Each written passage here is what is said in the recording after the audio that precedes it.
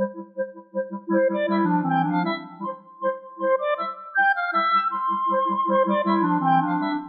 very important database concept for businesses is known as the many-to-many relationship. In this section of Chapter 2, we're going to discover exactly what that means. Let's use a soccer mom example. This is Joan. Joan is the soccer mother of the J family. Her two active children are named Joey and Janet. Joan picks up her children from school each day. She's also authorized to get them if they become sick or injured. Since Joan is a parent, and she could have more than one child, we need to be able to handle her authorization to be the guardian for multiple children. So here's a common proposed solution for this example. We decided to put the parent ID in the child table pointing to the parent. Now, this allows us to answer such questions. Assuming the school is keeping track of the database using this design, which two children are allowed to be released to Joan? Well, let's look.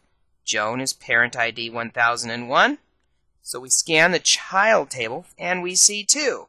This tells us that Janet and Joey belong to Joan. So which children are allowed to go home with Sue? Well, let's do a similar process. Sue is 1002. I see 2 instances, Kayla and Andy. Which children are allowed to go home with Sarah? Looks like Sarah has only one child, Robbie. So who is Kayla's parent? Well, that's easy. We see Kayla is 2003. Her parent is 1002. Looking up at the other table, that answer is Sue. Well, that works great for a little while, but let's use this example. Joey gets sick and the school nurse calls home. Joan is out of town, so Joey's father, Ed, shows up to get him. The problem is there's only one parent ID listed in the child table, and it refers to Joan, not Ed. So this doesn't quite scale enough to handle both parents. You might be tempted to say, well, let's have a parent ID A and a parent ID B, and then look it up that way. Okay, that works for a little while. But what do you do for a remarried family where a child now has 4 approved parents? Let's introduce the bridge table. The bridge table tells us that parent ID of 1001 has 2 children, 2001, 2002, which is Janet and Joey. It also tells us that Joey has 2 parents. As we can see, 2002 maps twice to the parent-child table, showing a parent of 1001 and 1004, which is Joan and Ed.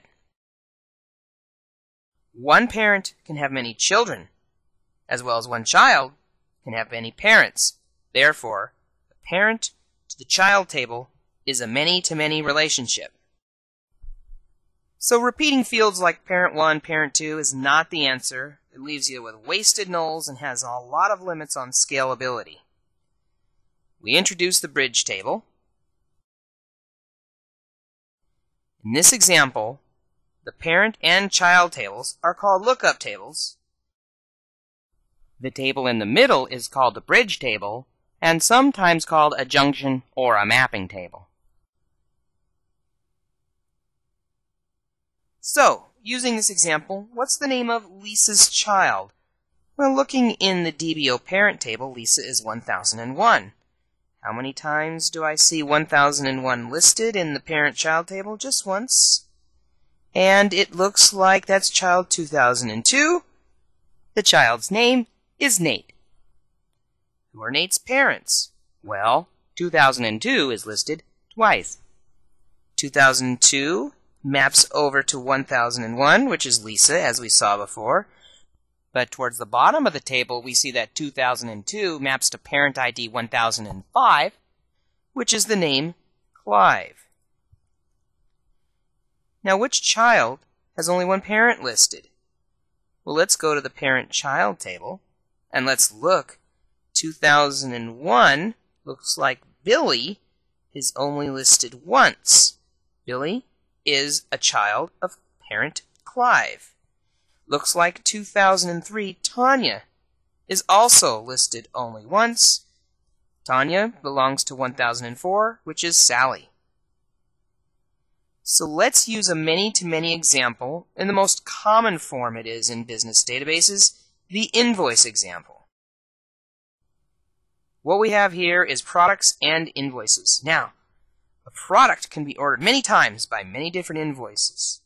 An invoice is kind of like one of those shopping carts when you go online. Those multiple items go on one invoice. So, an invoice can have many products in its cart, and a product can be ordered on many different invoices. Here's our bridge table. So what products were ordered by invoice number 5631? Well, if we look at 5631, we see that it is listed twice because this person ordered a toy car and a Furchie. How about the product GoDuck? How many times has that been ordered? Well, GoDuck is listed on invoice 5633 and 5634. Therefore, there was two invoices, one on July 15th and one on September 22nd. So this might be more of the database lookout of a sales invoice mapping to a bridge table, sales invoice detail, which will map over to the current products table, and the current products table gives us all the details of the products we ordered. So let's look at sales invoice 1. Sales invoice 1 looks like there was many things ordered on that one invoice. Product 76, product 77, 78, 71, and 72. What are those products? Well, we can look over to the table in the current products table, and we see an ocean cruise 1 week East Coast, an ocean cruise 2 week, and so forth. So, a sales invoice can have many products. A product can be ordered on multiple sales invoices. Lab 2.3, Skill Check 1. Write a query that shows all of the invoices ordered by customer number 490. Show all fields from both tables, sales invoice and sales invoice detail. When you're done, your result set should resemble the figure you see here.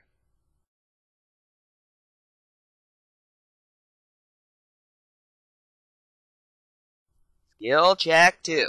Write a query that combines sales invoice detail, and current product. Show the following fields: sales invoice customer ID, sales invoice invoice ID, sales invoice order date, sales invoice detail quantity, and from the current products table, product name and retail price.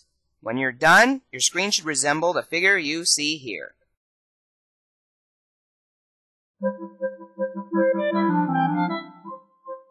That completes Lab 2.3 on many-to-many relationships. You can move on to Chapter 3, Automatic Data.